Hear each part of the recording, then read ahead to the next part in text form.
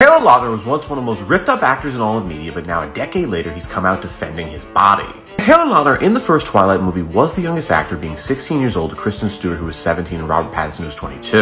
The studio actually planned on firing him after the first Twilight movie, saying he looked too young and they didn't think he'd gain the muscle for the sequels. They planned on replacing him with Michael Copen, who is very similar looking but was much more muscular at the time and was also 25 years old, so he did look older. After this was leaked, Taylor Lautner ended up getting his career saved by the internet, where a Team Taylor hashtag was formed, getting millions of uses. And to keep his job, Taylor Lautner ended up gaining 30 pounds of muscle in 1 year for the sequels. Post-Twilight, he's not had the best career, where since the franchise ended, he's only done 5 movies in the last 10 years. It's definitely a far cry from his co-stars Robert Pattinson and Kristen Stewart, who one's been nominated for an Oscar and the other's Batman. Taylor Lautner did go viral a few years ago and was revealed in photos he did have a massive weight gain. Now, even though he's lost weight, people are saying he looks too old to be 31 years old. He's come out defending himself on saying he's proud of how he looks and not looking to look like Jacob forever. It's still better than 99% of men, so with that, I'm Charles Perales. Subscribe if you learned something.